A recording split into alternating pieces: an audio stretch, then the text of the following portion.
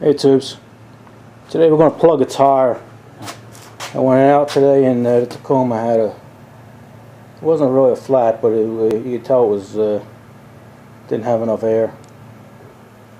Turns out we had this little piece of steel, and it looks like a square nail or something, a concrete nail maybe. But anyway, it's leaking pretty good. You know, it's not like it's all plugged up. You can actually stick your ear down there and hear air coming out. You could I took it off just so I could videotape and make this little film of it for you. But good thing I did, because I had to take it off. I don't know if you see inside there, but it's kind of rusted, you know. And it was actually, look around the back here. See, that's a aluminum rim, and then it's attached to a steel drum, and then you get a funny kind of corrosion and stuff. So this thing was actually stuck on there. I had to take it out. Take it off with a sledgehammer. Take a look at the thing. You can actually see. Yeah, I had to use a little 10-pound sledge on it. But you can see where all the white stuff is and everything, and then that steel rim. So it was stuck on there pretty good. I'm going to have to sand that down and maybe put a little never seize on there. But anyway, I'm glad I took the tire off instead of plugging it while I was on there, because you can actually plug that while it's on the truck. Alright, let me get set up here, and then we'll do some plugging. Alright, I wire wheeled it, and hit it with some sandpaper. So that's pretty clean. Now I'm going to put some of this never seize on here, anti-seize. Permatex. Good stuff. Alright. Alright, put the never seize on that. That should help. I always put it on the lugs and stuff like that, but maybe it'll prevent that hub from rusting onto the wheel. Alright, let's go do the wheel now. Alright, I wire wheeled the rim there. Cleaned up pretty nice. But I found something, I learned something here. What did I see down here? I don't know if you can see that. Made in Canada, huh? Never knew that. It's an homage to all my little Canadian buddies up there. You guys know who you are. Grouter One, Sean C. Farm, Pimpin' Pens. Oh yeah, Brittany. Whole load of yous up there. You all know who you are. I can't remember yous off the top of my head, but there you go. Road King riding around on Canadian rims. Alright. Let me put some never seize on that, and then we'll get back to work here. We gotta plug a tire. Here's something I thought maybe some of you might find pretty neat. When I went to go get a plug, I looked in my drawer, my tire repair drawer, and seen what I had. You know, and here's all the tools for putting them in, and a bunch of plugs. There's even a kit that wasn't even opened yet. And even these are strange little plugs. These are rubber.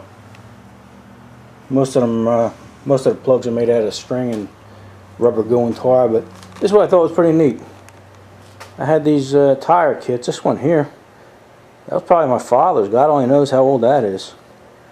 But that was pretty neat. And then this one, this is probably one of mine from way back in the 70s. And then this one here is probably from the 80s. But anyway. Yeah, I looked at all that, and some of these I looked at, and you know, they're all dried out, and this one would probably have been good and worked, but you know, they're just all dried out. I don't even know why I saved them. So what I did is, even the new one, I got the whole new pack here. You know, instead of using that, I figured, what the hell, just go out and buy a new one for $8-9. You know, you got good cement, and the glue and shit is all good. So $8-9, you know, don't even play around with that old shit. Alrighty. I thought those cans would be pretty cool. Alrighty. Alrighty, first thing we're going to do is take this piece of steel out. I'm going to use a pair of needle nose pliers here. Let's see what it is. There it comes. Wow. And they're pretty good. Huh. Yeah, it just looks like a hunk of steel. Not even a nail or something. I don't know if you can see that, but I hate to say it, looks like something might have come from the driveway from one of the projects we were working on. Huh. I'll have to talk to my little buddy Racer. I always tell him they should have, the driveway's clean, but could very well have been me. Alright, now you're going to take this rasp that they give you, stick it in a hole. Not going to be easy. Twist it in there. There we go. There we go. That cleans everything up and rounds it off, makes it easier to put the new shit in. Alright. Leave that in there till we get ready for the next step.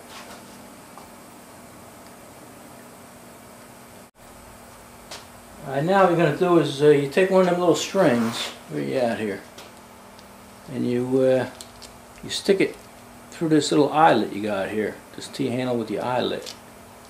And then some guys they glue it, some guys they don't, you know, but there's a reason they give you the glue in this. And you just lube it up. I like to put the glue on there because it slips in easier. So use plenty of glue, because if you don't use it, it's only going to go bad anyway.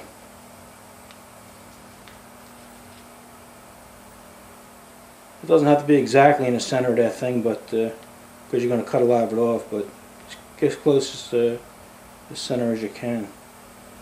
Alright. Now what we're going to do is take this out, stick this in.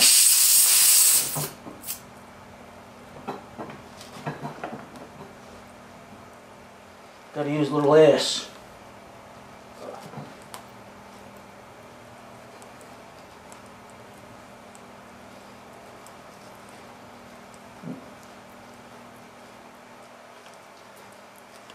It's going.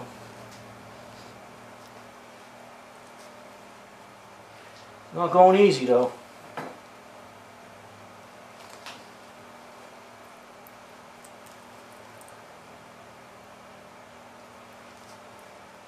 Actually, the T-handle there is slipping in the bottom, so I've had that happen before.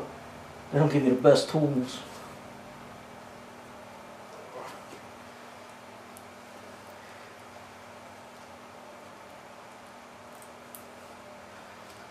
Alright, that's about half. And then you just rip that thing out.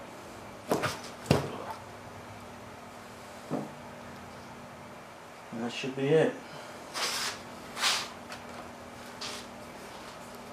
You saw some snippers and snip it off.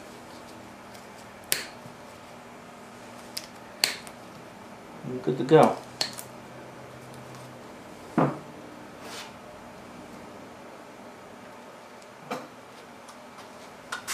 Now what I do is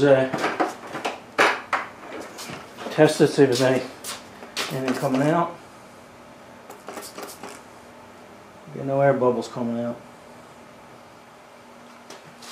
Not the best repair, but it works. I only got 10,000-20,000 miles left on the tire anyway. So let me fill it up, put it back on the truck, and we're done. Ready. Alrighty, get the tire on, I filled it up with air. It's got the correct pressure in it. We're all ready for cruising. So I hope maybe some of you guys might have learned something. You know, some of you guys might do it differently than I did, but that's how I do it, and I've never had any problems. So, alrighty, talk to you later.